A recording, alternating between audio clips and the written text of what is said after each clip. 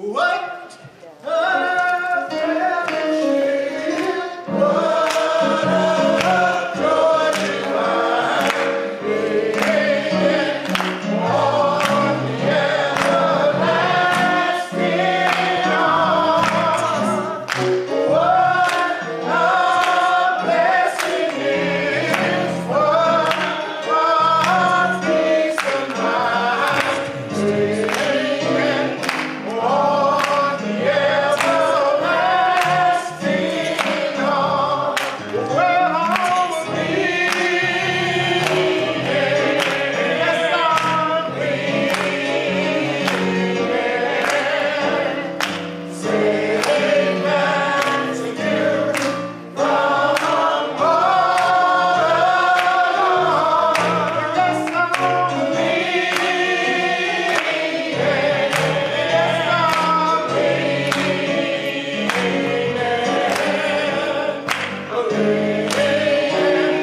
on the everlasting arms. Oh, how sweet to walk in this pilgrim way, waiting on the everlasting arms. Oh, how Christ the man grows from day to day, waiting on the everlasting arms. Well, I'm bleeding, yes, I'm bleeding, safe and secure from all alarm. Yes, I'm bleeding, yes, I'm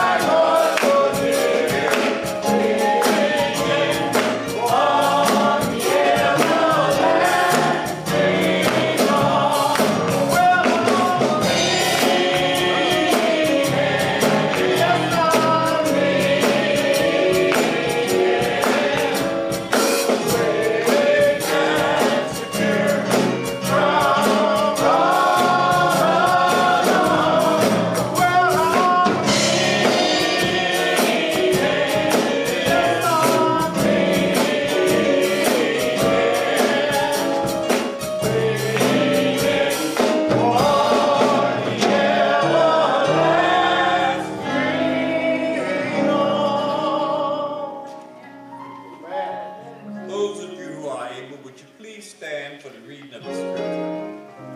The scripture reading this morning will come from the book of John, the 6th chapter, beginning with the 60th verse. On hearing it, many of his disciples said, "This is a hard teaching. Who can accept it?" Whether his disciples were grumbling about this, Jesus said to them, "Does this offend you? Then what if you see the Son of Man ascend to where he was before? The Spirit gives life. The flesh counts for nothing. The words I have spoken to you, they are full of the Spirit and life. Yet there are some of you who do not believe." But Jesus had known from the beginning which of them did not believe and who would betray him. He went on to say, "This is why I told you that no one can come to me unless the Father has enabled him." From this time, many of his disciples turned back and no longer followed him. "You do not want to leave me, do you?" Jesus asked the 12. Simon Peter answered him, "Lord, to whom shall we go? You have the words of eternal life. We have come to believe and to know that you are the Holy One of God. Then Jesus replied, have I not chosen you, the 12? Yet one of you is a devil. He meant Judas, the son of Simon Iscariot, who though one of the 12 would later betray him. I've read to you from the book of John, the 6th chapter, the 60th through the 71st verses. May the good Lord add blessing to the reading and hearing of his most holy and righteous word. Amen. Let us bow our heads for a word of prayer. This morning, most gracious and heavenly Father, we come, dear Father, in the blessed name of your Son, Jesus. Father, we come this morning with thanksgiving on our hearts, realizing, dear Father, that you, the creator of heaven and earth, dear Father, and all that is therein, that you know all things, Father. Sometimes we get concerned and worried about the things we see going on around us, Father. And sometimes we have a tendency to get overwhelmed. Father, we look at, sometimes we don't think that man had good sense, but someone said that common sense isn't very common. And I didn't believe this, but I'm beginning to see it more and more. People don't exercise good sense. When we were young, our parents taught us to use our heads, to think about what you're doing. And we had a whole neighborhood watching out for us, who informed on us whenever we did anything wrong. So we didn't get away with much. But Father, we thank you that we didn't turn out too bad. Oh, Heavenly Father, we look around at this world now, Father, and we say things to people and they look at us with glassy eyes like they don't understand anything that we're saying. Oh, Heavenly Father, it's disheartening. So, Father, we ask that you would have your way, Father. You know all things, Father. We pray that you would touch this world, Father, for we stand in need, Father. We need you, dear Father. This whole world, Father, we look at the way things are going on. We see that the end times are upon us, Father. So we just ask, Father, for the strength to go on, dear Father, and to not lose heart, Father, for we know that you know all things and nothing is going to take you by chance, dear Father, and nothing is going to happen that you don't allow, oh Heavenly Father. So we know, dear Father, that according to your will and to your way, Father, things are going to turn out for the best, oh Heavenly Father. Thank you. So we pray that your will be done on earth as it is in heaven, oh Heavenly Father. So we pray for peace on earth, dear Father, even though it don't seem like it's possible. But we know that through you, Father, all things are possible, Father. So we leaning and depending on you, oh Heavenly Father. But you've never, dear Father, disappointed us or let us down, dear Father. And you've always would stir when we needed you, oh Heavenly Father. So we just pray that you would have your way, oh Heavenly Father. So we ask, dear Father, that you would remove all of our cares this morning, dear Father. That you, dear Father, would give us that peace of mind this morning as we go into worship this morning, dear Father. To worship you, dear Father. Thankful that you woke us this morning, Father, clothed in our right minds, so we were able to get out of our beds, Father, with a reasonable amount of strength and help, dear Father. And knowing that whatever comes tomorrow, dear Father, that you'll be with us, oh Heavenly Father. So we thank you, Father, and we realize and we are told this every day that this world is not our home. We were not made to stay here forever. That one day we're going to spend eternity with you, oh Heavenly Father. Oh, yeah. But while we're here, Father, we ask that you would give us the strength, dear Father, to try to encourage one another, dear Father, to tell others that don't know you, Father, and the pardon of their sins, that we know a man who can deliver, dear Father, oh, yeah. Who will save them, Father, from an eternity, dear Father, of hell. Oh, Heavenly Father, we just so thankful this morning to be here, oh, Heavenly Father. We thank you, Father, for the St. Matthew's Baptist Church family, dear Father. We ask your continued blessing upon each and every one, dear Father, for we all stand in need, Father. And you told us that we're to be a family, Father, that we're to help one another, dear Father. So help us to be all that you would have us to be, oh, Heavenly Father. Oh, Heavenly Father, then we just pray for each and every church who's doors stand open in your Son Jesus' name, dear Father, proclaiming life to a lost and dying world. As we go further in this service, Father, we ask that you just have your way, oh Heavenly Father. We ask you to continue blessings upon our pastor, Father, as he come in and out before us, Father, trying to teach us your word, dear Father. We ask that you just help us to open our minds and understand the things that you would help us to learn, dear Father. Then help us to apply them to our lives, Father, that we will continue to grow better thereby, dear Father. As we go into this service, we just ask that you would have your way, Father. We be careful to give you all the praise, honor, and glory. Father, these and all things rise in the blessed name of your Son, Jesus, I pray. Amen.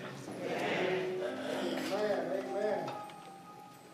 Guide me, O great Jehovah, pilgrims through this barren land.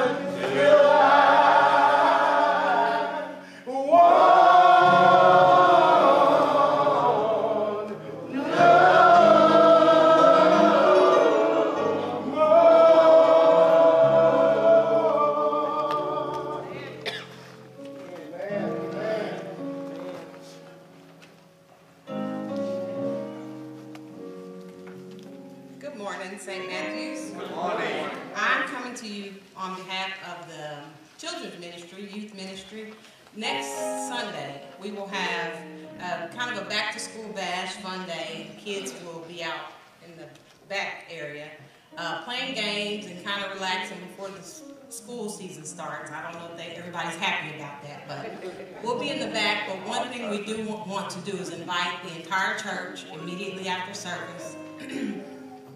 We want to have a prayer circle in the back, and that's with anybody that can participate. Pastor Rice, he will lead us in prayer, and we just want to pray for those kids' protection, comfort, strength. They go through a lot, and some of them are weary about school starting because they have to go back in a place where some of them aren't comfortable. So we just ask that if each and every one of y'all could join us in the back. Like I said, we'll be in the back area. Big circle, join hands, and pray as a union. So we just ask that I always ask that y'all continue to pray for the kids and us ourselves, who are leading those children to be able to lead them in the right direction. And then also, in addition to that, we have the Calm Festival, which is in October, but I'm saying this because I'm going to keep reminding everybody that the sign-up sheet will go out September the 1st, or the first week of September, so that everybody in the church that belongs to St. Matthew's Missionary Baptist Church can sign up to meet and greet. We're going to have like 2-hour slots, not very long. If you're a morning person, we ask that you sign up for the morning. If you're an afternoon person, sign up in the afternoon. But what our goal is to let everybody know that who belongs in this blue tin church that everybody see come. Some people don't know that we belong here, or you know, it could be a friend. They never know who lives inside this church. So we asking that everybody just sign up. If you want to sign up with your family, bring the kid. We want kids to be shown, and definitely as far as on the children, we want all youth. On Thursday night, that's one of the busiest nights, to give 2 hours. We'll have them out there, because I think it's bracelet night. That's the night all the kids come out. So we want them to see there are young youth children that is involved in church. So if they're not, if they don't know anything about God, or they don't hear much about it at home, they may see a familiar face and be interested. So all we're trying to do is basically bring more people from the outside and the inside. So we just ask that, again, I'll continue to, kind of notify everybody, and when the sign-up sheet comes out. And we just, like I said, I'm asking that everybody's name, that we fill up the sheet. I know we can. It's not but maybe, 3 days, a half of a day, and 2 full days that we fill that sheet up, and we come out and represent St. Matthew's Missionary Baptist Church. Thank you.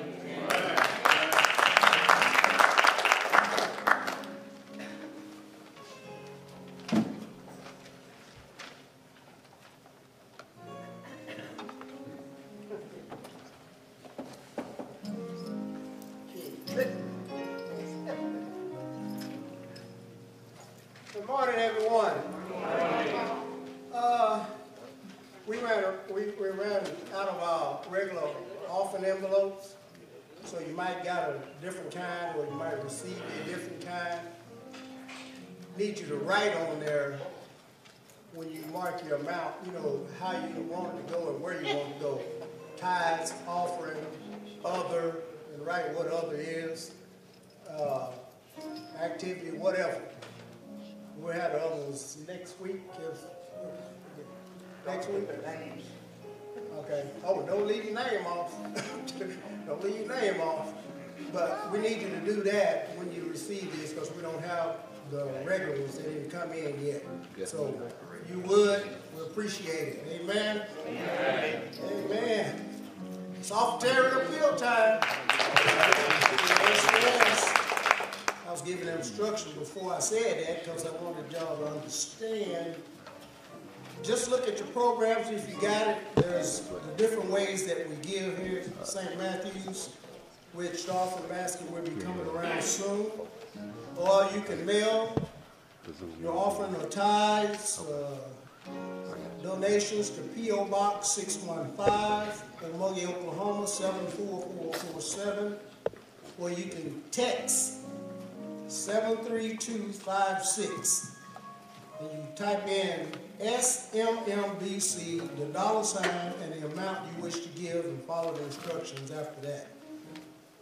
Or you can come out of church, we have a secure mailbox right out front. You can drop it right in there. If you can't do any of those things, if you go on down a little lower, there are several deacons' names there with their phone numbers. You can arrange for them to pick it up for you, and we can receive it that way. With all that being said, I'd like to turn it over into the hands of the ushers.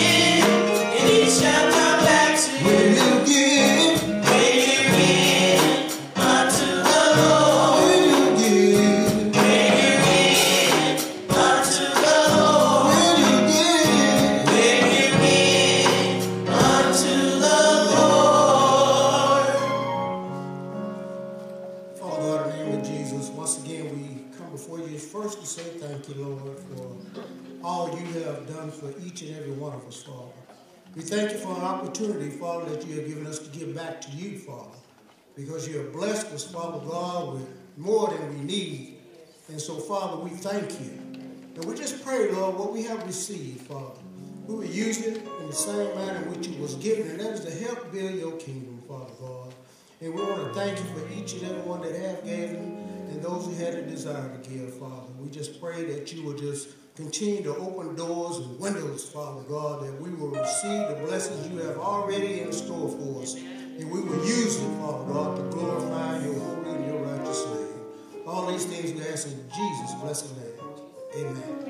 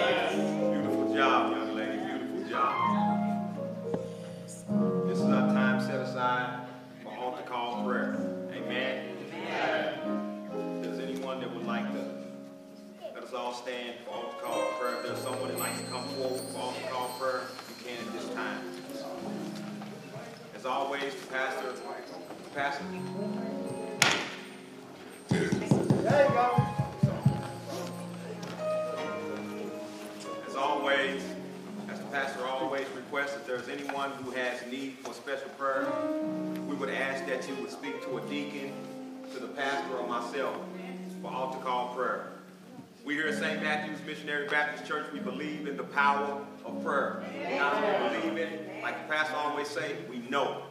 All right, we know, and we know that God answers our prayers because we have seen it. Amen. Amen. Some of the individuals on a special prayer list is Marcus Harris, Andrew Watson, Justin Howard, Barney Barnes, Jeannie McNack, Georgia Harjo, Miles Metcalf, Dennis Jackson and family, Roy Whiteside and family, Gay Talton and family, Emmett Perkins and family, Tremaine Thomas and family, Kim Stokely and family, Leroy and Linda Lovett, Jennifer Rice and family, Arthur and Osceola Dillingham, Eddie and Dolores Hill, Brother Roosevelt Powell, Sister Willie Brown, Desiree Thurman, Delroy and Willie Jean Markland, Emmett Ashbury, Glenda Lewis Wallace, Jeremiah Richardson, Helen Figures, Herbert Lewis, continuous prayer for Steve Lewis, Stuart Delp, John Collins, Aretha Rice and family, Alberta Ben and family, continuous prayer for the St. Matthew's Missionary Baptist Church family, Jeffrey Harris, Reverend Tommy Asbury, and always let's continue to pray for our pastor and his family. And I would ask for special prayer for me and my family as well. Amen? Amen. Let us go to the Lord in prayer. Most gracious and merciful Father God who art in heaven, once again on this Sunday that was not promised to any of us, we want to thank you, Father God, that you allowed us to come together collectively to praise and worship your holy and righteous name. Father, we want to thank you, as always, for the thread of clothes on our back. We would thank you, Father God, for the nourishment that is in our stomach. We would thank you, Father God, for the wind that soothes our skin. We would thank you, Father God, for the breath that is in our lungs. But I would be remiss if I didn't thank you for the greatest gift of all. And that was when you allowed your son, Jesus, to come to this sin-sick world, Father God, to take upon the sins of the world. And Father, we know that because of his act, and because of your power that he rose from the dead and sits on the right-hand side, we can come boldly but humbly to your throne room, asking for prayer. Not because we deserve it, Father God, because our King who sits on the right side of it makes it possible for us just to stand before you this day. Lord, you can just tell by the prayer list, Father God, there are people, your children, that are in need of special prayer.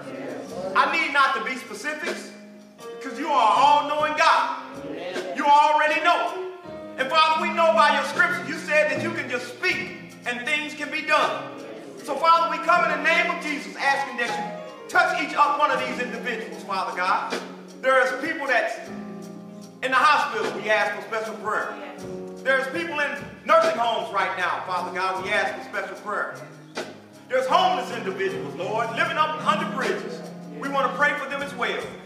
Father, there's a mother out there that's brokenhearted because she may have a child that may be incarcerated in prison right now, Father God. So we ask that you just comfort them right now. Be with them on this day. Whatever we're going through, Lord, we know that you are capable and willing to answer our prayer. But Lord, we come right now in the name of Jesus asking that just give us a little strength to put all of our cares aside just for a little while. And give us the strength to raise our eyes up and look upon the heavens and just praise and worship your holy name. Because you are worthy to be praised. Father, you see fit not to answer any of our prayers. You've done enough. You've done enough when you allowed your son Jesus down the cross and gave us hope for a brighter tomorrow. So we will ride on that, Father God, on that hope, that confident expectation, that one day, through all the pain and the suffering and all the things that we go through, that we one day walk through the streets of gold with no more suffering and no more pain, and we will be with you forever. And we will hold on to that, Father God, until that time. So we thank you. We give you all the honor and glory. In Jesus' holy name, amen.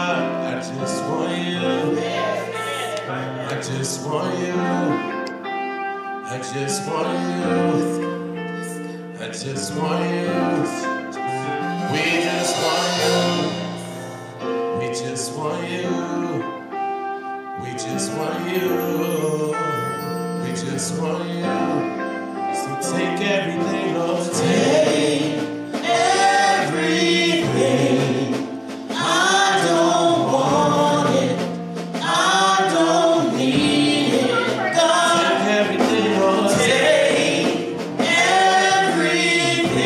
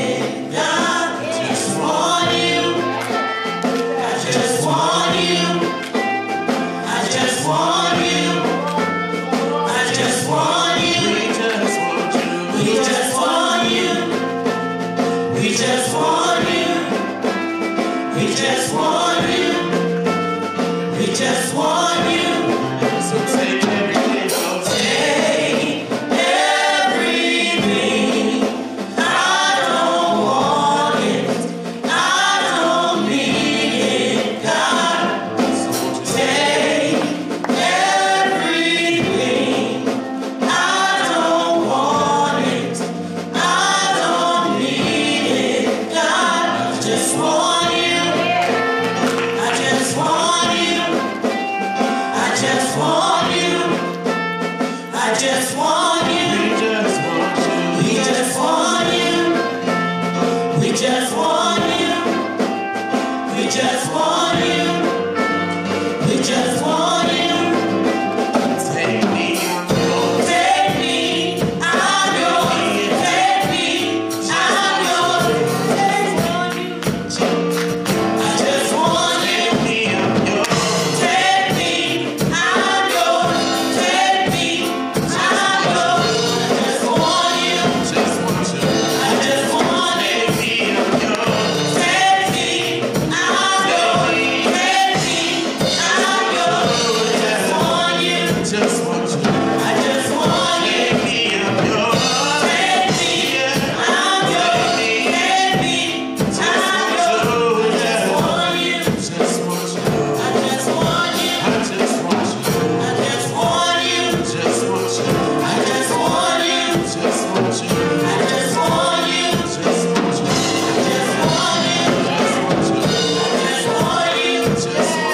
I just want you. I just want you.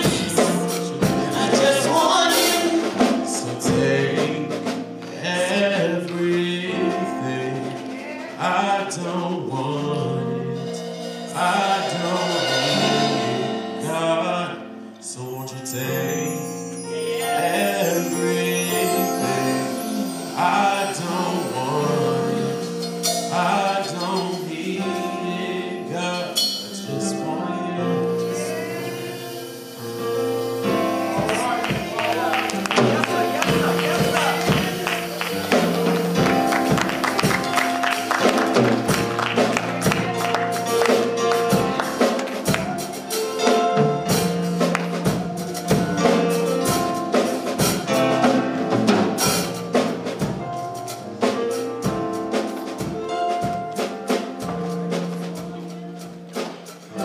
Church say amen.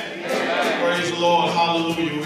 As always, we like to thank our musicians. Amen. Our praise team. Who lead us in praise and worship. Where she goes? She went back. Praise the Lord. I am so glad that our young people, amen, get involved in music. Amen. Beautiful job in praise and worship. One of the things that we must do, and that's make sure we make transition for our younger generation. Amen. As you get older, you realize that you can't do what you used to do. Amen. And some of us are hard-headed, but we find out real quick. Yes. So it's important, in order for the work of the Lord to go on, we must help. Pray, number one, pray and help our younger generation make the transition. Amen. So let's keep them young people in prayer and also encourage them. Amen. Let's encourage our young people. They're the future of the church. They are the future of the church. Amen. We're going to talk this morning dealing with actually biblical administration. Biblical administration. One of the things that we have to understand that the church has to operate. Amen. Amen. And the purpose, and one of the things that I would love for St. Matthew to grasp, and that's the main purpose that God has for mankind after the sin of Adam and Eve, is to be reconciled back to Him. All right. That all mankind be reconciled back to Him. That's what God wants. The scripture says He will that none perish, but repent and receive. Let me put it like this: a personal relationship with Him, not religion. See, God never approved of religion. He never did. God always wanted y'all scared to say it? Or do you have a personal relationship? Act like it. Yeah. Amen. There's a difference. See, religion won't save you. And see, there were many religious people back in the day in the Old Testament, and they were worshiping idols, worshiping themselves, and so on and whatever. And so God's goal, once again, is to reconcile mankind back to himself with a personal relationship. So we're going to talk about biblical administration because everything that God does is in decent and in order. And we want to serve here at St. Matthew Baptist Church with a purpose. Amen. We want to do ministry with a purpose. Amen. And therefore, it takes finances to help build God's kingdom. So I'm going to talk about today dealing with biblical administration, and the title or the subject of the sermon today is going to be why Christians should pay tithes. Why Christians should pay tithes. And before I get started, you know, God blessed us at the old church. Just in case anybody don't remember. But the Lord had given us a vision to build God's kingdom, and he blessed us. It wasn't but a handful of us. And he told us, number one, to do ministry, and that's what we did. And the church just exploded. I mean, it exploded. And so we run out of room, right? And matter of fact, we ran out of room, plus the building was decaying. You know, sometimes I would get a little happy, but I learned where to walk. I had to find the floor joints. They thought I was up there dancing. But God blessed us. And he told us that, you know, he's going to bless us with another facility as part of the solution of the overflow. And he told us that he was going to do it without us selling anything. Come on. No cake pies, chilling dinners, pig feet. No bunch of programs to raise money. That he would do it through tithing and offering. Y'all remember that? And he blessed us with a nice facility. Yes, he did. And then he blessed us to pay it off in a short period of time. All right. So we know there was nobody but who? And God does not change. Why Christians should pay tithes? Let's go to the book of Malachi. Chapter 3. Beginning with verse 10.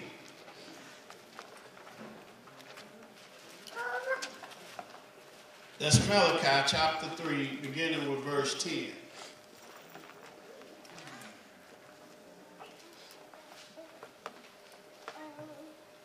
God giving his instructions here. He says, bring ye all the tithes into the storehouse, that there may meat in my house. And prove me now herewith, said the Lord of hosts, if I will not open you the windows of heaven and pour you out a blessing, that there shall not be room enough to receive it. May God add a blessing to the reading and the hearing and the doing of his word. Amen. What caught my attention in this text, he says, bring ye all the tithes into the storehouse, that there may meat in my house. In other words, that I can operate in my house, in the church. and prove me now herewith, said the Lord of hosts. Now notice this. He says, if I will not open you the windows of heaven. Now, I learned that in a house there are more windows than there are doors. But he didn't say doors, did he? He said window of heaven. Then he says, and pour you out a blessing, that there should not be room enough to receive it. In other words, he'll just keep blessing when you do what he tell you to do. That's why I understood that. Okay, now, every other organization in this world, God's institutions, such as the tabernacle, the temple, and today's church, need money or finances to operate. Your job need money. Your household need money. Every organization, it takes what? To operate. It has expenses, such as mortgage, utilities, payroll, benevolence, maintenance, which is the upkeep. Y'all, let this air conditioner go out. Come on. Let's keep it real. It probably wouldn't be but a few of us in here. Especially with these temperatures. Come on, y'all. Most important, to help build the kingdom of God by spreading the gospel to reconcile mankind back to God. That's what's most important. It takes money. Amen. See, ministries in God has always expected for his institution to be self-supporting through his members giving back to God a tithing and an offering of their income to the local church. In other words, to your church family. The word tithe is an Old English word meaning to give 10% of one's income. 10% of one's income. And that's really not a great requirement, really, when you really think about it. And I'm going to show you here as we go through the Old Testament and deal with how God had dealt with the Israelites during that time, that dispensation. But when you think about 10%, that's not really a whole lot of requirement. If you had $100 for the week or the month, God just asked you for $10. All right. And you got 90% to do whatever you want to do. $10. Is that too much to ask? No, sir. It could have been the other way around. Come on. Therefore, God began to teach his people how he wanted them to support his kingdom. And that is through tithing and offering. And now, Brother John had got up and spoke a while back dealing with this. Now, let me make something clear. You hardly ever hear me preaching on finances. All right. If you keep it honest. Huh? You never hear me getting up begging nobody for no money. Because I've learned that wherever God leads you, he's going to what? He's going to provide. Let me clear the road. Amen? So God began to teach his people how he wanted them to support his kingdom. And that is through tithing and offering. And keep this in mind as well. When God asks us to do something, it is for our benefit, not his. Keep that in mind. One of the things that God wanted to do was to help them to be able to learn how to give. Let's move on. Keep that. Underscore that. Despite the obvious blessing that come to those who obey God's tithing command, some Christians still have a question. All right. Was the idea of tithing an invention of Moses? Was it done away with when Jesus came on the scene? Was it just for the physical nation of Israel? A form of taxation? Should Christians give tithing to their church? There are people right today who are Christians still in their mind trying to figure out how to support God's kingdom. Well, hopefully today you'll get a clear picture, a biblical clear picture on how God expects us to support his kingdom. Let's first of all start how it gets started. How did tithing get started? Long before the law of Moses, Abraham gave a tithe to Melchizedek, the high priest of God at Salem. God had delivered his enemy into his hands. Abraham was so grateful, underscore that. He was so grateful for what God had done for him that he gladly gave back a tithe, which is 10% of his proceeds. See, God had blessed him in a military act. And he shouldn't have never won with the few men he had. But see, when you got, but the scripture says, but God was with him. Whenever you see that in the scripture, God was with him, that means something.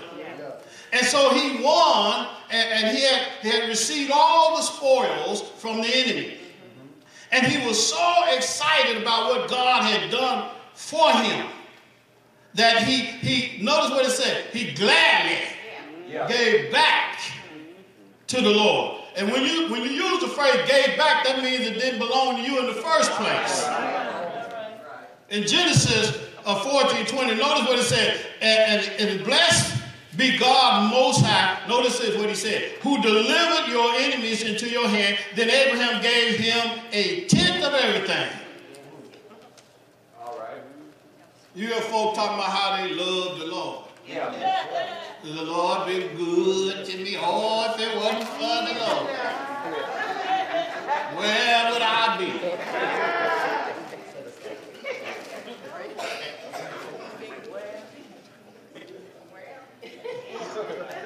I asked the Lord to help me with this.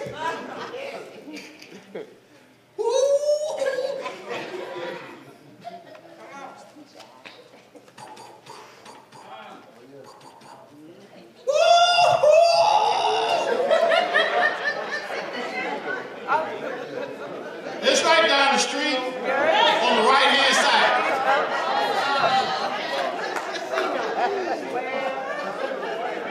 Okay. Behave, preacher.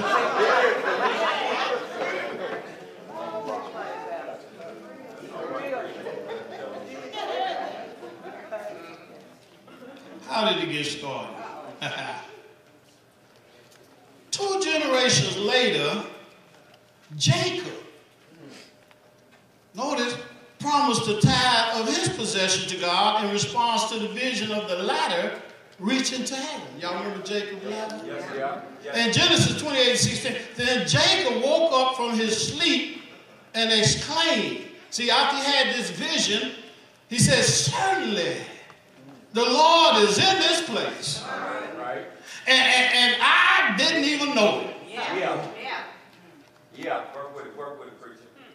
The Lord is in this place, and I didn't even know. I didn't even realize it. I was going through the motions, George. And see, that's the problem we have today. You got so many folk in church that just going through the motion. It's just a routine. It's religious. I told the class this morning, if you don't have a personal relationship with the Lord, you just existing. Yes, sir. You're not living. See, when you get a personal relationship with the Lord, then you start living. And when you start living, God gives you a purpose. Notice what verse 17 said. Jacob said, filled with awe, he said, how awe-inspiring is what? This place. Now keep this in mind, y'all. That y'all, some people say, man, the preacher get all excited. I can't help it. Because see, when I think about it, See, and I ain't talking about nobody else, but when I think about what the Lord has done for me, when I think about where the Lord has brought me from, when I think about, see, this is personal. See, I used to have friends say, why you always going to Bible study? Why you always doing this? Why you always? Oh, if you only knew. If you only knew. Why you up there giving this money to people you know they ain't going to do right? If you only knew. Jacob said, filled with awe. I was excited.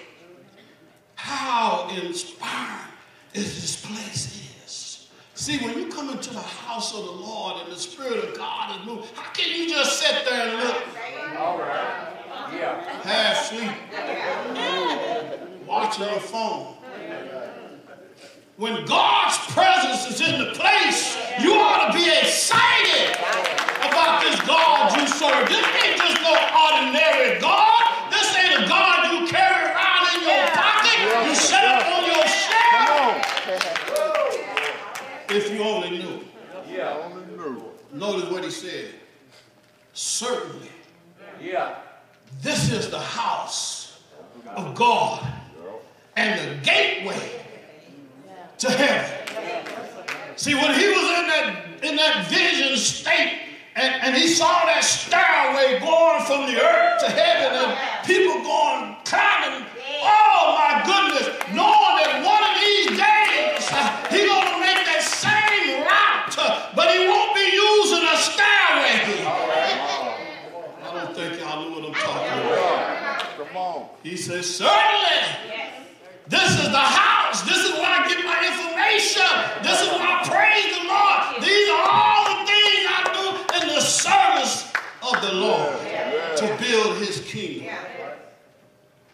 He said, this is the house of God and the gateway to heaven. And in Genesis 28:22, and this stone that I have set up as a pillar will be God's house. And of all that you give me, he said, I'll give her. Y'all help me out this morning. I'll give her what? You're scared to say it.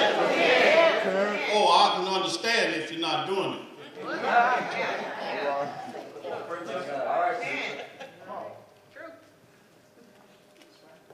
He said, I will give a tenth. You know why he said that? Because he appreciates it. See, when you appreciate something or you appreciate somebody, you'll do something about it. See, love in itself is action. That's why the Bible said, for God so loved the world that he what? He gave. He didn't just give anything. His only begotten Son. That whosoever believes in him shall not perish, but have everlasting life. See, when you talk about love, love is action. Some of these guys can whisper in young ladies' ears and tell you to...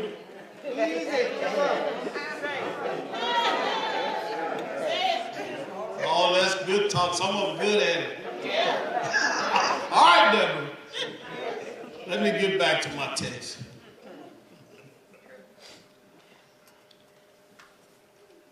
God, by the power of the Spirit, moved on these men to give a tithe of their possession to show their appreciation to God for what? Blessing them. All right. Therefore, tithing became a show of obedience and a way of financial support for the tabernacle, the temple, and later the church. Right. It wasn't that God himself needed financial support. See, God, he already owned everything. Listen to what he said in the Psalm. The psalmist said, 50:10, for every animal of the forest is mine, and the cattle on 1,000 hills is mine. And in Psalm 50:12 said, if I were hungry, would I not tell you? For the world is mine, and all that is in it. In other words, is mine. I don't need you to give me nothing. God owns everything. You see, God set that up to help us and to teach us how to give, because it's a blessing to give. And it is one of the greatest joy that you can experience is when you are able to help somebody else. See, you'll never be able to experience the joy from the deepness of your heart until you are able to help somebody else that's in need. And when you are able to help somebody else, you realize that God has helped you. So giving and helping becomes a joy.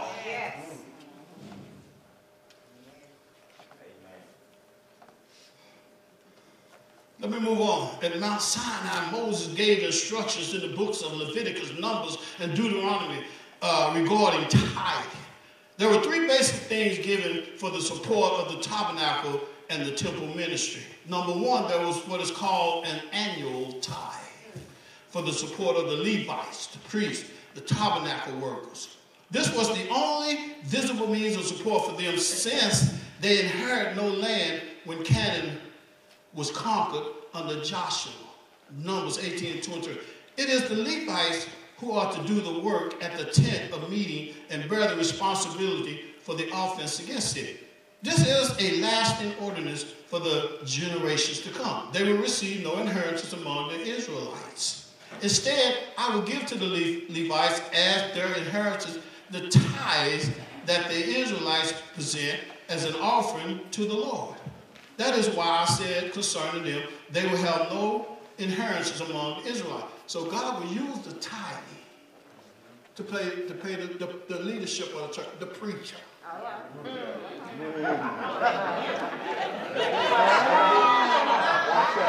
Oh, Lord have mercy. Now I told y'all, y'all know I don't beg for no money. But there's a responsibility God has set up that you ought to take care of your pastor. Because he shares the word of God with you. And one thing that the church needs to understand, and I'm not just talking about me as the pastor of St. Matthew Baptist Church, the pastor has a 24-hour responsibility. Or call 2 o'clock in the morning. And the pastor had to get up out of his bed and go see what's going on.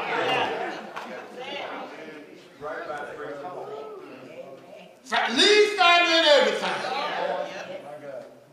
And he can't say, well, I'll send the deacon, because some folk ain't going to go for that. Oh, don't be standing no nigga, you come. I want you to come.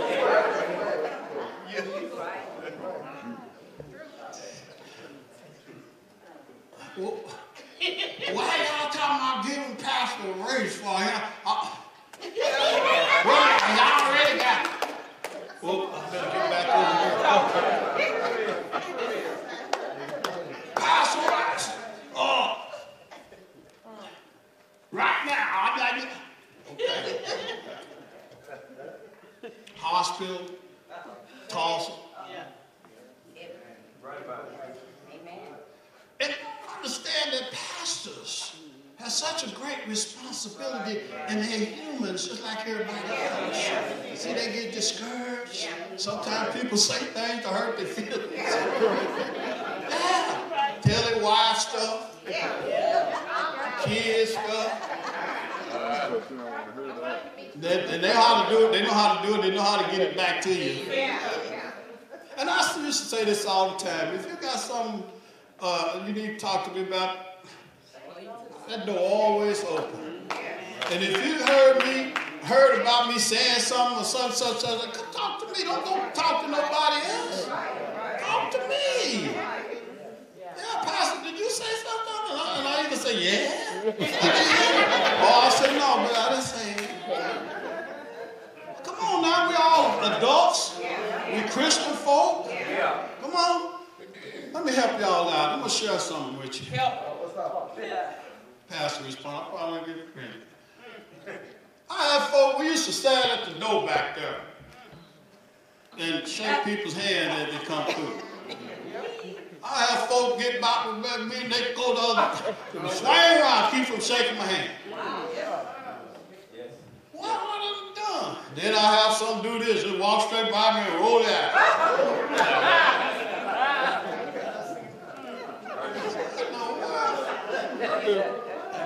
What have I done? Hey, come talk to me. Yeah, I catch him walking. I catch him. Want to get out. But listen, it's a great responsibility. And Lord's will, when I get up out of here, y'all remember that. Make sure you take care of your next pastor, all right? And I ain't complaining, because y'all done a great job. I'm blessed. Don't get me wrong, but I've seen a lot worse. I sure have. And I've seen some bad pastors too. That run a dictatorship congregation. Let me move on from that. Number 2, social ministry. Tithe. Now, see, this is the second tithe here. They had a whole bunch of tithing and giving back then. You ought to be thankful you do it 10% and off. Listen, social. Receive every 3rd year for helping the poor and the needy. Called benevolence. Deuteronomy 14:20. At the end of every 3 years, bring all the tithes of that year's produce and store it in your town, so that the Levites who have no allotment or inheritance of their own, and the aliens, and the fatherless, and the widows who live in your towns may come and eat and be satisfied, and so that the Lord your God may bless you in all the work of your hands. What that sound like? Community outreach. Oh, it's got quiet. Huh? Wait a minute, let's back up here. Notice this, y'all. Pay attention. Okay, he says, so the Levites, those are the leaders again, have no allotment in inheritance, take care of them, and the aliens, strangers. Okay, the fatherless. Families are neglected. The widows who live in your towns may come and eat and be satisfied. That sounds like a pantry to me. That sounds like community outreach to me. And so that the Lord your God may bless who? You. For doing ministry. It takes what? Money. It takes money. It takes money. Let me move on. I'll get quiet now. Then there was a feast time, which apparently went for the support of the temple house of God and its services, recorded in Malachi 3:6 and 12. This became the financial guideline for supporting the church expenses and ministry of tithes and offering. God did not say that Israelites was robbing the priest, but robbing God. Uh-oh. Now listen to this. The Israelites had neglected to support the temple with their tithes and offering. At one point, they was taking their tithes and using it for their personal monetary pleasures. Well, not St. Matthew. I'm talking about.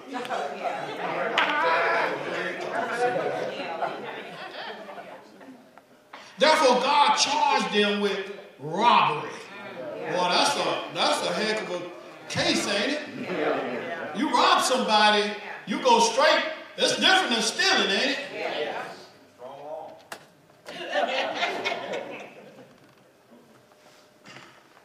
I heard a friend preach one time, and he called his name church, and I'm going to use that phrase, St. Matthew Hold Up. St. Matthew Hold Up. There are folk in this church that's robbing God.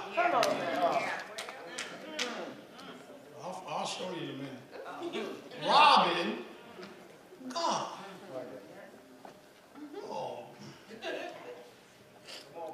Oh, Lord, help me. Now, what are they doing with it? Let's see. What are they doing with it? Check this out. They were taking what they should have been giving to the Lord and doing whatever they wanted to do with it. Now, this is God's money. All of it. Not just 10%. 100% is God's money. Come on, y'all. So therefore, God charged them with robbery because everything they own, houses, cattle, their land, their crops, their clothes, their good health, jobs, cars, trucks, bank accounts, cell phones, all belong to God. Everything belongs to God. And yet God only commanded 10%, and they was allowed to keep 90%, and yet they lost focus and took what did not belong to them and spread it out everywhere else. Come on, preacher. All right. That's a terrible shame to rob God. As good as God been to you. Oh, the Lord sure been good to me. I got a check in the mail and I didn't even know.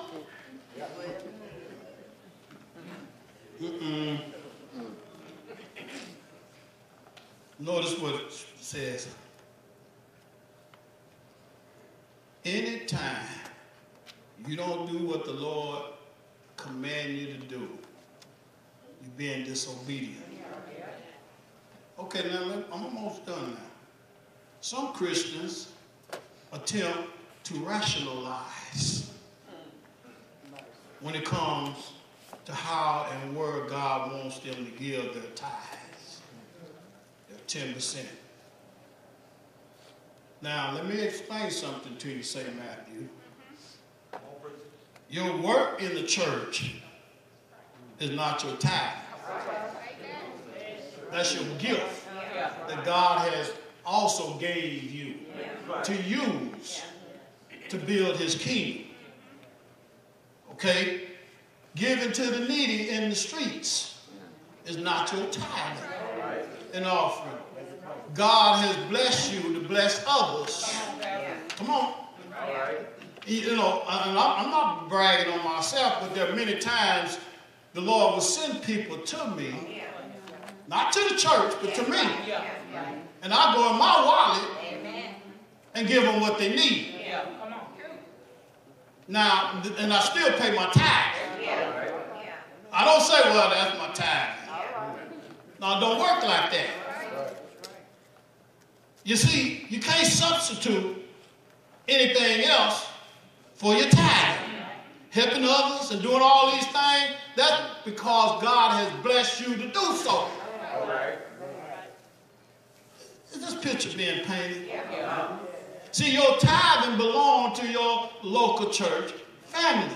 Your tithing and your offering. And you pay your 10% as a tithe, and then anything you give after that to the church is considered an offering. I think Brother Deacon John made that very clear a couple of weeks ago. Now keep in mind what the scriptures say, Matthew 3:10. He says, bring the whole tithe into the storehouse. Don't go giving your tithe to other folk.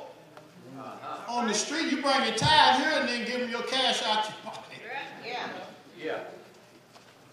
He says, so that it be what? Food in my house. In other words, where we can take care of business, the administration of the church. Now notice verse 10 and B as we get ready to close this out. He says, check this out. Test me in this. Now this is the only place I found in scripture where the Lord said, test me. All right. Yeah. He said, test me in this, says the Lord Almighty. Now notice what he said. And see if I will not throw open the floodgates.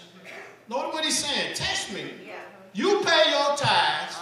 You give your offering. Test me and see what I'll do. All right. Yeah.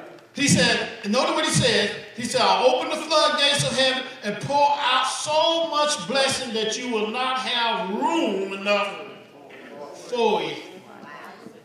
You can't beat God-given. And let me tell you something. God owns everything. God opened doors and he shut doors. And God can give you blessings and he can cut your blessings.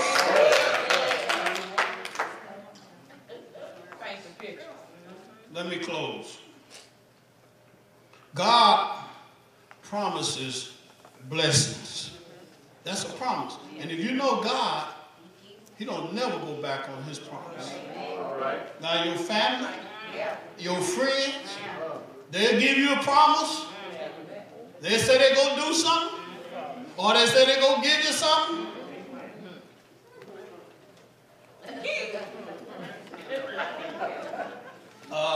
Well, something came up. I had to use that. It's yours. But God tell you something. It's a done deal, right? Amen. So this verse is a promise that God will bless those who faithfully tithe. But this does not say that God does not bless those who don't. All right. Listen. All right. Because of his unconditional sacrificial love for mankind. He also, listen now, he also allows Satan to give monetary wealth to people who don't even serve him. All right. That's how good God is. Boy, don't we serve an awesome God? Now, you don't do nothing for the Lord, don't worship, don't have nothing to do, but yet he allows Satan to bless you monetarily. All right. Well, you say, well, Satan, why Satan? Well, don't you know that God allows Satan to own this world? Huh? When he tempted Jesus, he said, I'll give you everything. You go up here and worship me, I'll give you this, I'll give you that. Huh? Yeah. So some folk are millionaires and billionaires and just as evil as they can be. And they got it in an evil way. All right. But yet they got it. Yeah. So just because you got wealth, that don't mean it came from the Lord. Listen to Matthew 5:44. It says, but I tell you, love your enemies and pray for those who persecute you, that you may be sons of your Father in heaven. He causes the sun to rise on the evil and the good. And he sends rain on the righteous. Ain't God good? How in the world can you sit there and not be obedient to the Lord when the Lord been that good to you? He blessed Abraham financially. Abraham had become very wealthy in livestock and in silver and in gold. God blessed Jacob financially. Genesis 31:1. Jacob heard that Laban's sons were saying, Jacob has taken everything our father owned and has gained all his wealth from what belonged to our father. And Jacob noticed that Laban's attitude toward him was not what it had been, because the Lord was with Jacob. See, when the Lord is with you, woo, hallelujah!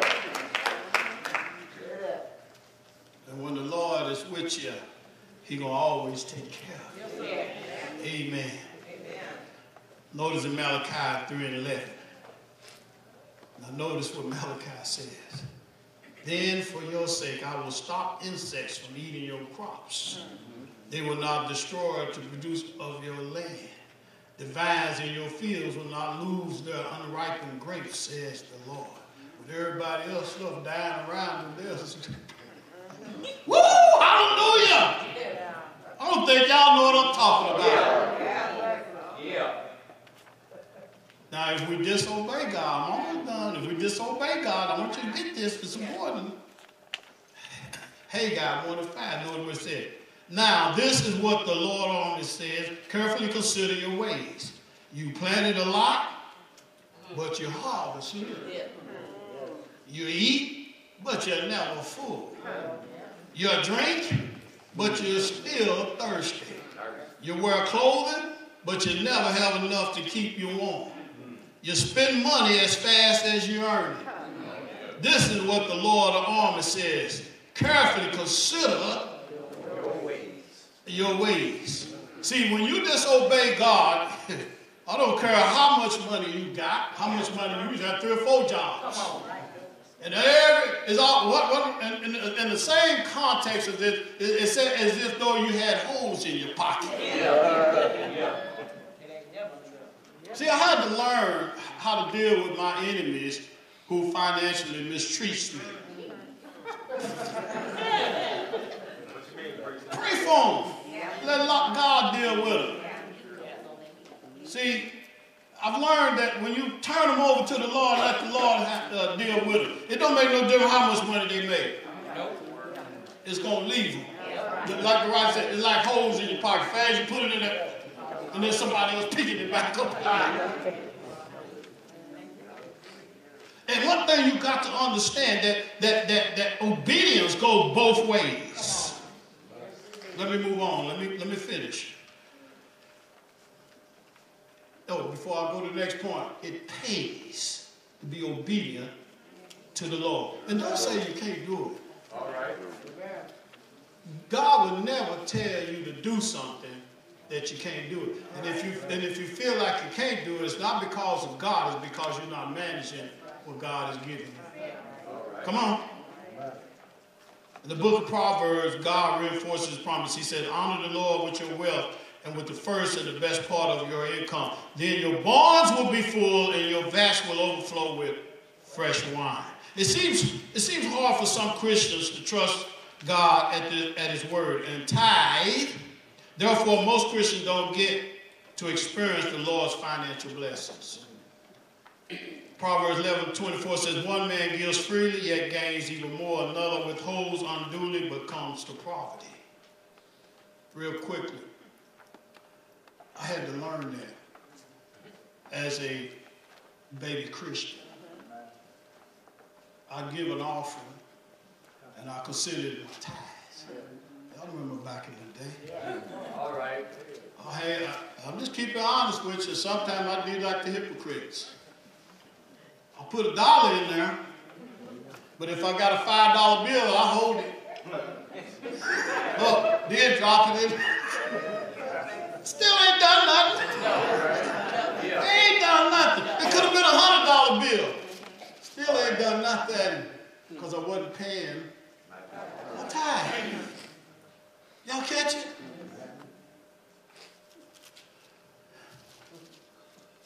Pay your tithes. Notice this. When I start paying my tithe, the Lord started blessing me.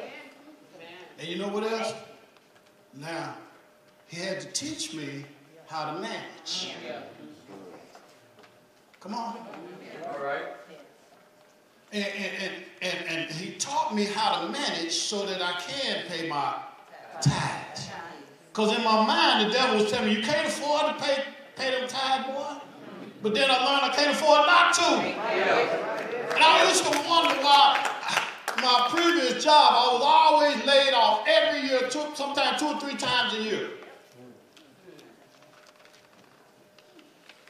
Well, around Christmas, you know that, I had to tell kids, oh, goodness. We knew it was coming, and I had house sitting up putting it back. Mismanagement. Come on. Then I heard a sermon, kind of like this one. And I said, man, all this go together. Obedience. You got to obey the Lord. You pay your tithe. You can't pay your tithe and be disobedient. All right. Pay your tithe and go act a fool. Come on, I'm going to keep it real with y'all as I close. Yeah. So you're going to pay your tithe, but then you're going to go act up. Well, you just discounted that. And I'll show you in the scripture when I close with the last scripture. You got to do both. You got to be obedient. Then you got to manage. See, it ain't how much you make, it's how you manage it. So if you're managing your money, then you can afford to pay your tithes. And then when you pay your tithe, what God is saying, then he will bless you financially because he cannot go back on his promise. All right. Come on. All right. Now, is tithing for the church? Is tithing for the church today? Y'all quiet. I knew this this wasn't going to be no popular sermon. I don't care. I don't preach for popularity. We finna start working and doing the ministry. There are people hurting outside. There are people suffering, and there are children that suffering, and they're having to do things as if they were grown. They're cooking at 6 years old and cooking and trying to wash their clothes and things like that. This shouldn't be. Because people are out there suffering, and here we are. God has so-called blessed us. The Lord been good to me. Well, He's good to you. Let's do something. It takes money, though. Do you know that Jesus is the answer? We have people out here that's struggling and doing things they ain't got no business doing. The devil got them this, the devil got them that. Don't you know that there's power in the name of Jesus? And that God, in the name of Jesus, can deliver these people? Do you believe that? It's time to do ministry.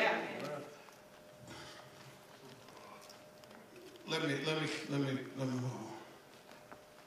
It's tithing for the church today. Do you believe that?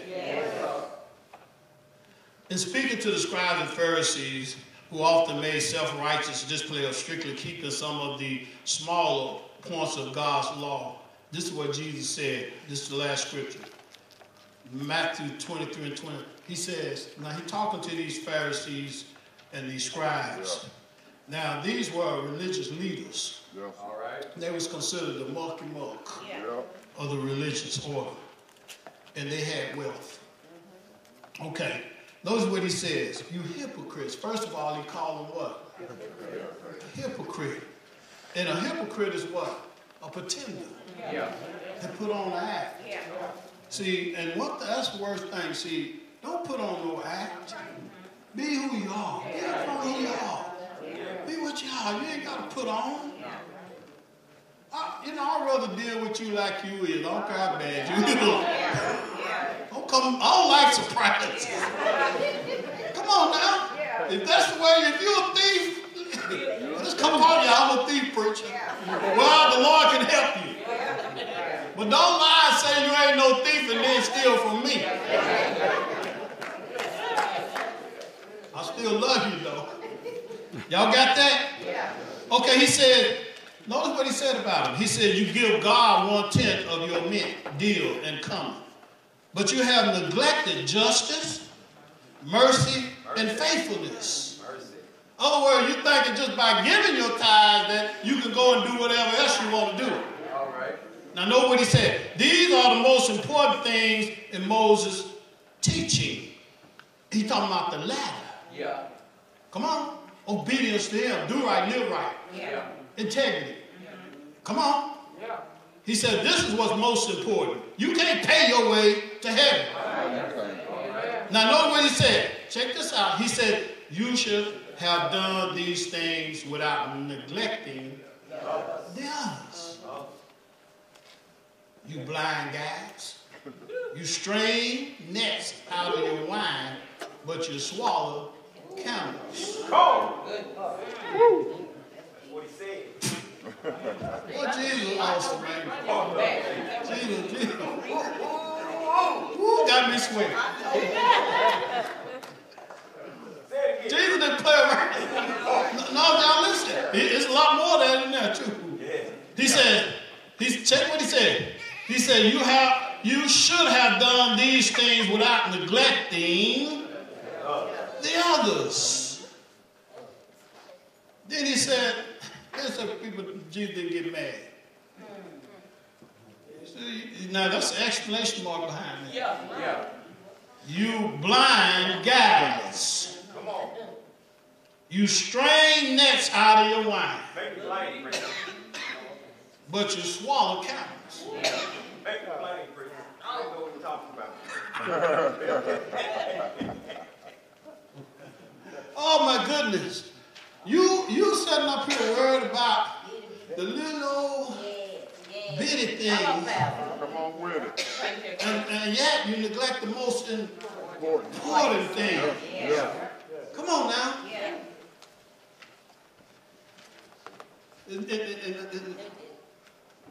Check this out.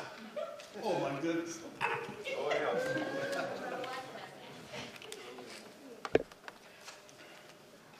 Jesus told him one time, he said, about them judging people.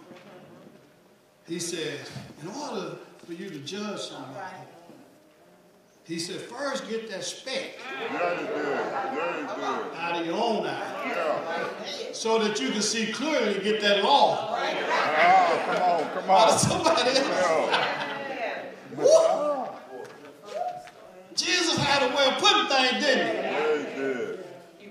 Now you up here judging this person about a little old bitty situation and downing them, talking about them, but then you got a big old log in your eye,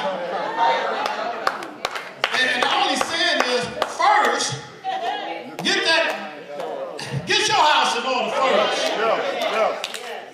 Sweep around your own back door. Clean up first. Come on. That way you can help somebody else. How you going to help? Now, why would I let you take some tweezers and get a hair out of my eye when you got a big old splinter aggravating you in your eye and 2 cataracts? I'm trying to help you. And you messing with the most sensitive thing in my body. Y'all get it?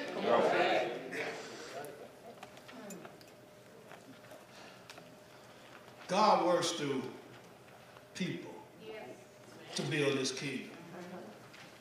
And once again, people are suffering. And God has called us. He has separated us and blessed us with gifts and talents and resources to help other people. Because the main thing that God wants is to reconcile mankind back to himself, so that when he comes back, or when you go, you'll spend eternity with God in heaven. This is what it's all about. Because I told the class this morning, and in the other class, see, all this is getting ready to end, whether you want to accept it or not. You watch the news. Read your Bible, book of Revelation, book of Daniel, and watch your news. Everything is being put in place for this earth, this world, to be destroyed, as the Bible recorded. So God is trying to get as many souls to go to heaven and spend eternity with him, and the devil is trying to get as many souls to spend eternity with him in hell. It's just simply put. So you better get on course. Now, Jesus don't have to come back in order for you to go. See, death is your stairway, either up or down. And this is serious. And I'm giving you a warning. And one of these days, when this old preacher is gone, you're going to say, well, the preacher said. I remember the preacher preached. Yes, you're right. But yet you left behind. Now, it don't have to be that way. You can get your ticket for the first bus. And that's called the rapture. And you won't have to go through all that mess. And you'll be in paradise. The Bible said to be absent from the body and to be present with the Lord. So it's up to you. You have a choice. Well, how do I do that, preacher? How do I do that? Well, the Bible is very clear. It says, if thou confess with thy mouth the Lord Jesus, believe in that heart that God has raised him from the dead, the Bible said, thou shalt be saved. And that's a personal relationship. And all you have to do is be sincere. Believe that Jesus died for your sins, he was buried for your sins, and he rose for your sins. And God has promised to save you. And you know what? In one particular passage of scripture, it says, even those who call on his name shall be saved. Because see, God knows our heart. He knows when we really sincere. And if you sincerely call on him to save you, he'll do it. Now, when I say God knows your heart, he do. He really knows it. You hear people say, well, the Lord knows my heart, especially when they be lying. I'm just keeping it real. They'll say that, oh, but the Lord, yeah, he really do. He know you're lying too, and I do too. But the point is, God knows everything. And if you humbly say, Lord, save me right now. I believe Jesus died. I believe he was buried for my sins. And I believe he was resurrected. Say, you know what? You'll be saved. And the Holy Spirit will come and live in you. And he'll indwell you. And he will empower you to live the Christian life. You can't do it on your own. You can't do it on your own. Now, don't accept religion, y'all. We was religious, raised up religious. We got water baptized and all that. But that don't mean you're saved. Come on. You end up being left behind because religion can't save you. Huh? There's a lot of religious people in churches today. They did a deal one time. They said about 35 to 40% of congregations are religious and don't have a personal relationship with the Lord. They were taught to go to church and it was like a ritual. It's something that you do. But they never experienced a personal relationship. Well, when the trumpet sound and you left behind, then you're going to know that you were religious. I wouldn't want that because it's going to be a terrible time. But you can take care of that right now.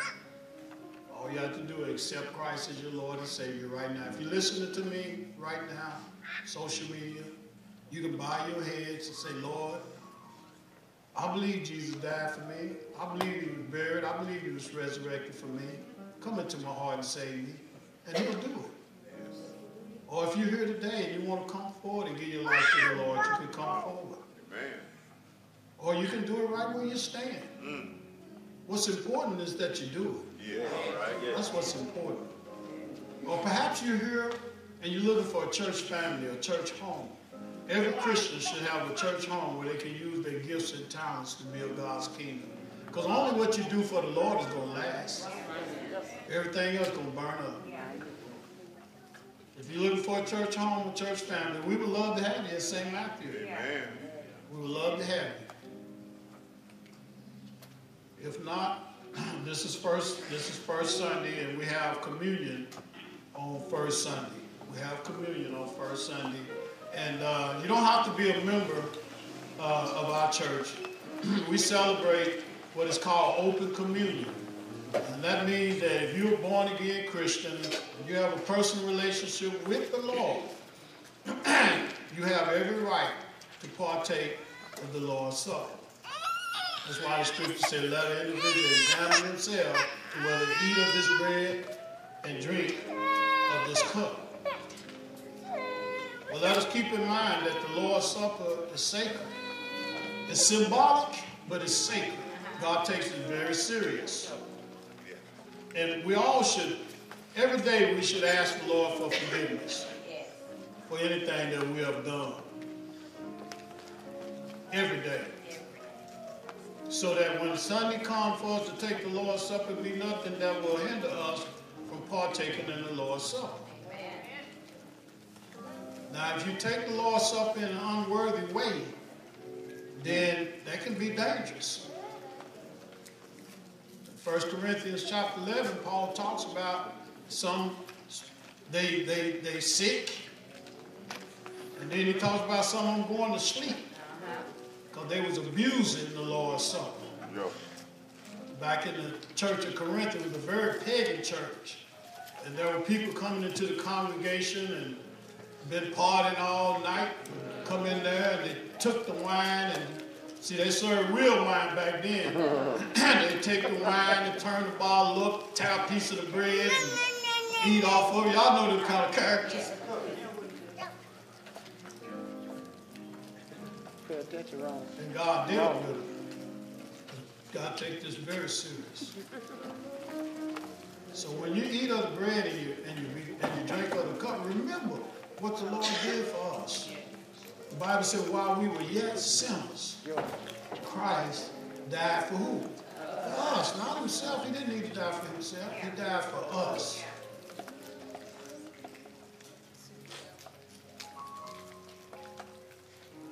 And there's nothing that we have done or could do that forgiveness won't cover.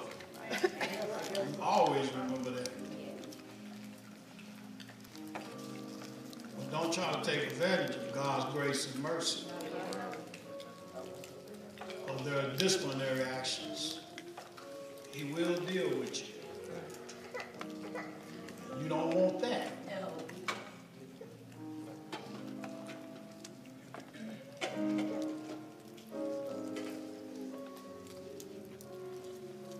Deacons, y'all ready? Yes, sir. Jesus said, as often as you eat of this bread and you drink of this cup, you do remember the Lord's death till he comes again. And he will come again. That's a guarantee. Watch your news.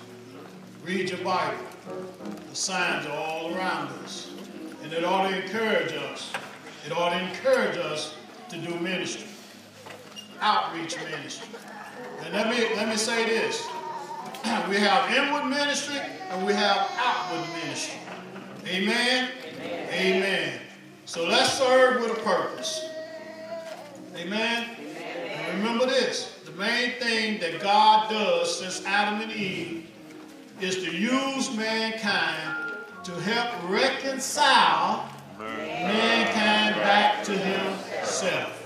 Everything we do is tied to that. I don't care what you do in this life, it's all tied to reconciling mankind back to God so that we can get up out of here. Amen? Amen. Amen. Y'all want me to sing, start singing? No, you won't. I saw my wife has shut me down. You need me. We're all a part of God's body. Stay with me. Oh yeah, thumbnail. Agree with me. We're all a part of God's body. It is His will that every need be supplied.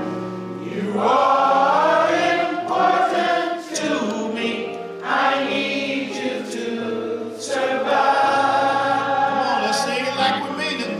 You are important to me. I need you to survive. I pray for you. You pray for me. I love you. I need you to survive. I won't harm you with words from my mouth. I love you.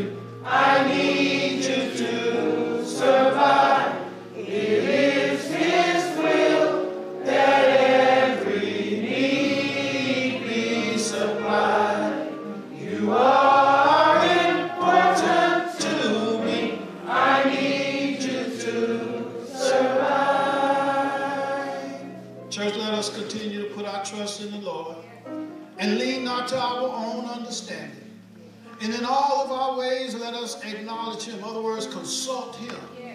And He shall? Let us all sing together.